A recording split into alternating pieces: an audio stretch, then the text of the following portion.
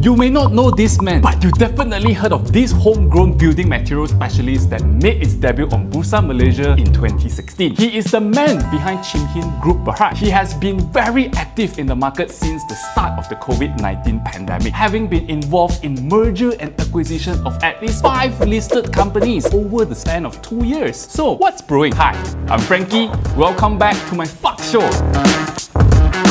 Today, I want to talk about Datuk Seri Chiau Beng Teik, who seems to have a Midas touch on the stocks he buys, and try to observe if we could get a hint of his master game plan ahead. 2022 has been a challenging year. Market crash, looming recession. But with the right knowledge and skills, you can turn this crash into cash, if you know what I mean. Just like Warren Buffett said, when people are fearful, you should be greedy. Join us on either the 10th or 11th of June, where we will share with you how to invest in the stock market and choose the right assets that fit you best. You can find the link in the description below. Now, back to the video.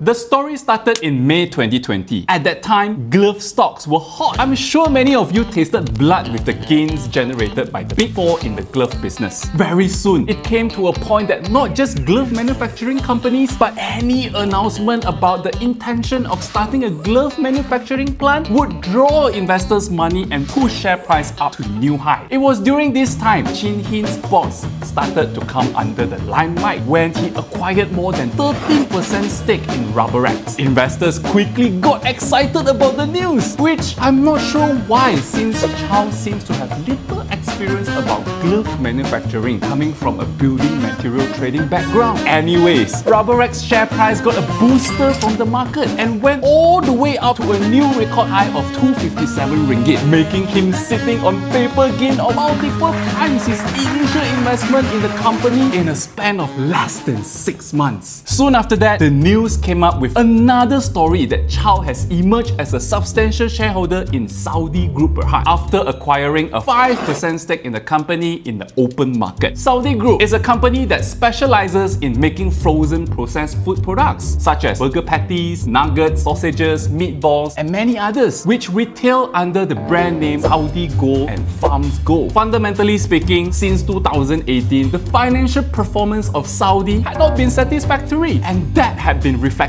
in his downward trend in its share price. In fact, it was so low that many investors thought there's little hope for the share price to turn around again. And prior to the story reported by the news, you know what happened. Just look at the chart. So straightforward and sweet. Assuming the acquisition was at 40 cents per share, Chiau would be sitting on a paper gain of over 60% at the peak of Saudi's share price. If Datuk Seri Chiau has such a Midas touch, why didn't he show off his power in the past? Actually, it did, but in a low-profile manner. Remember Solarvest? Before the glove hype, it was all about investment in solar energy. The government had already dished out 3 large-scale solar projects before that, and many people expect LSS 4, 5, 6 all the way to infinity in the future. Therefore, when Solarvest offered its IPO back in late 2019, it was a blockbuster event for a lot of investors. So how did Chiau came into the picture? Prior to Solarvest IPO, Chin Hin was already an early investor of the company with 45% stake back in 2017. Apparently, Chin Hin's investment cost was less than 20 cents per share. So just imagine how much paper gain the group was sitting on based on Solarvest IPO price of 35 cents per share. Soon after the debut, Chin Hin disposed of 6.4% stake in Solarvest and recorded an one-off gain of 28 million ringgit for the group. This was a good move by Chin Hin because all of his business divisions sank into the red as a result of plant shutdowns and reduced activity thanks to the MCO. The group would have recorded a loss of 20 million ringgit if they didn't realize their gains from Solarvest. And finally, in May this year, Chin Hin sold off all its remaining 19% shares in Solarvest to a company called Divine Inventions Bhd at 80 cents per share. Again, this divestment enabled Chin Hin to record another potential one-off gain of 36 million ringgit. Such great investment, right? And you think the story ends there? No. Divine Inventions Bhd is a company owned by Datuk Seri Chiau Beng Teik himself. So he probably has bigger plans for the company ahead for him to take on such risks to acquire Solarvest directly under his private company instead of sharing it with the shareholders of Chin Hin Group. As a building material specialist, it wouldn't make much sense if all these corporate exercises didn't involve a business that is within Chin Hin's forte. March 2022, Chin Hin Group Bhd has emerged as the single largest shareholder of building material manufacturer Ajia Bhd, with close to 25% equity interest for 104 million ringgit. It didn't stop there. Today, Chin Hin has increased its shareholding in Ajia to 32% already. Finally, this is a synergetic acquisition that would help the group expand its product range from building materials into high value-added safety glass products, metal roofing, metal door and window frames. Bear in mind that this is Chin Hin's biggest bet since its IPO in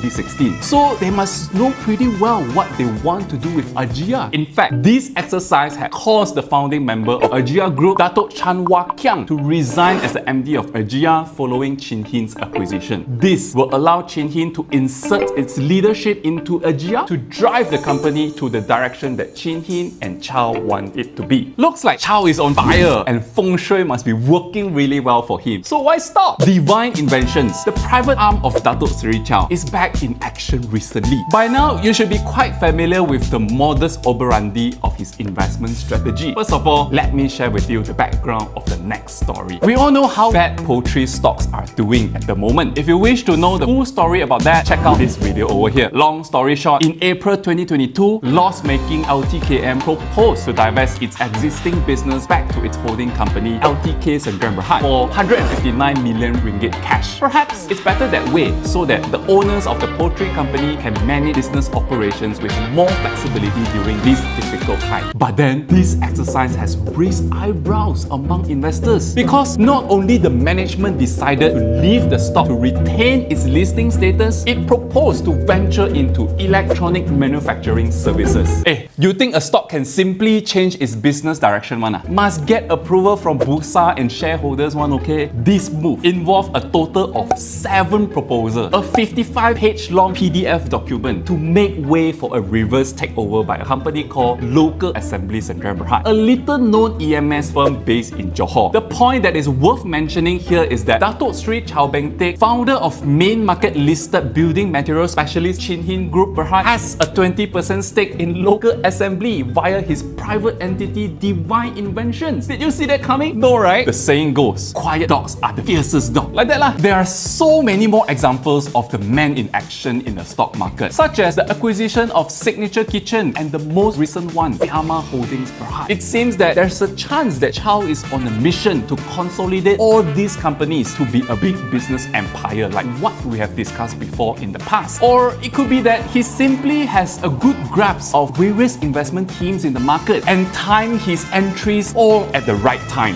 Whatever it is, the takeaway here is not about bragging how others are doing, but to know how to invest your money your way and be confident with it, with the assumption that you know what you're doing lah. That's all we have for today. #fuck